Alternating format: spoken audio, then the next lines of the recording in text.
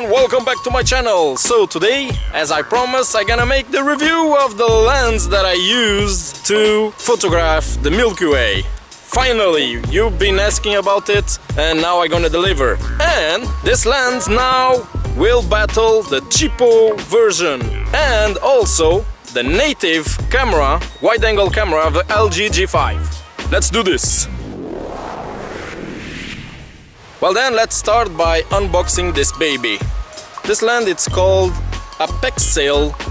So one of the things that you can see is this lens, it's massive, really big, and it has a polarized filter that's actually really nice.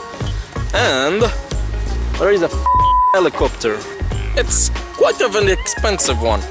So I'm gonna compare it with this cheapo Mpow 3-in-1. So it comes with three lenses, a macro, a wide angle and a fisheye.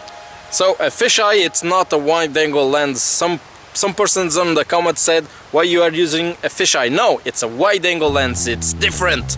Google it.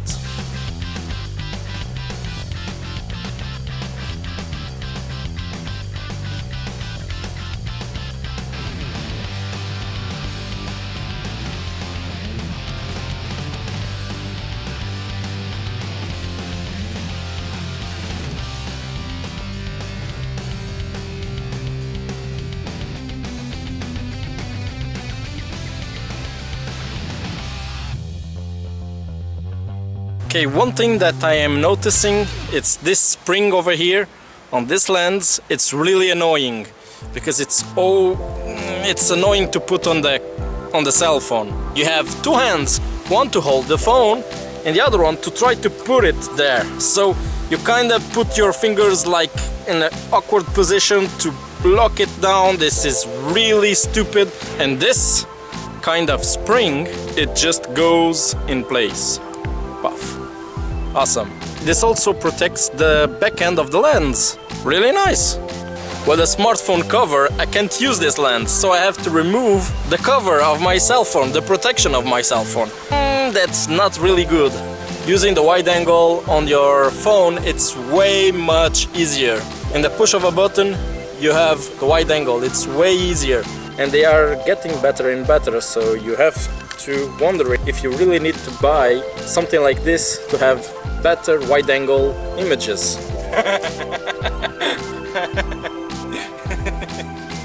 Why you want to eat my... disgusting! Just wait a bit, I'm gonna switch lenses.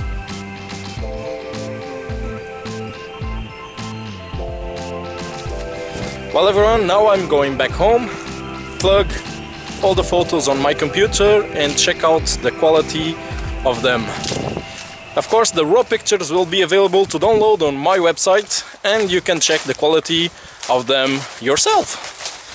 Well everyone, here we are in the computer checking out the photos. So I did color correct these photos. For the whole three of them, they have exactly the same white balance.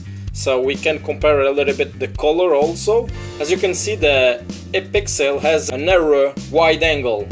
The other one, the Mpow, it's almost like a fisheye. It's not a fisheye. For the amount of the distortion, it almost looks like a fisheye. So let's zoom in and see the quality of this. Not bad. The Mpow have a bit of chromatic aberration, but not too much comparing with the way more expensive Apexel. Even at the background we can see that the Apexel have more chromatic aberration, quite a lot more. Let's check out the vignetting. So both of them have a little bit, but clearly the Apexel have a little bit less. Let's compare it with the LG native one. And remember, this is a 8 megapixel sensor and the other one was in the 16 megapixel sensor. So that's why we can zoom a little bit more on the Apexel. So that was really impressive. As you can see, the flare on the LG, it's way better. I'm really impressed with the high quality of the LG G5 wide angle. Nicely done. As you can see, the Apexel in the distortion, it's way better than the cheaper lens. Okay, so I have a little bit of vignetting here, but I think this vignetting is caused by a misplacement of the lens. So that's another problem you have to see with this kind of lenses. Let's compare it then with the original from the LG. I'm gonna be honest, the LG has a wider angle and the sharpness, even on this picture, it's enormous. As you can see, it's a really good sharp image compared with the other two lenses. And honestly, the distortion, it's pretty damn good for a standard lens that comes with your smartphone.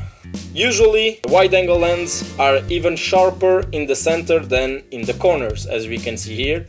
In the corners, they suffer a little bit, but in the center, they should be really sharp. So let's check out the photo of the rose to be sure of that.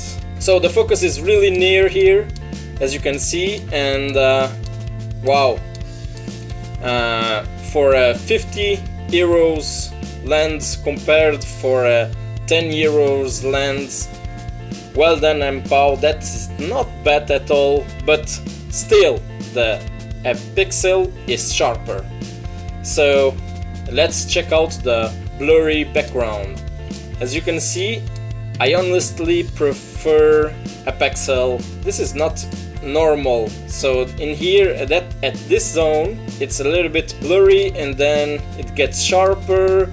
It's a little bit awkward, this area here, and the same reflects in here, so we are a little bit blur here, a bit of lens blur, then it gets a little bit sharper and then gets a bit blurry again on the Mpow. That is not a really normal blurry image.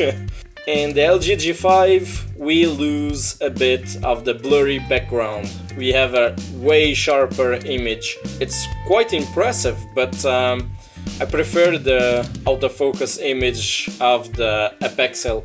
But the LG G5 have a really wide depth of field.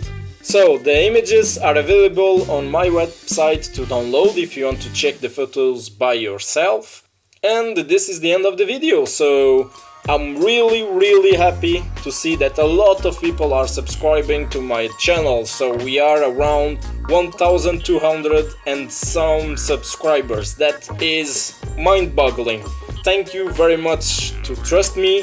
I try to answer all the comments, of course, and drop a like if you learned something.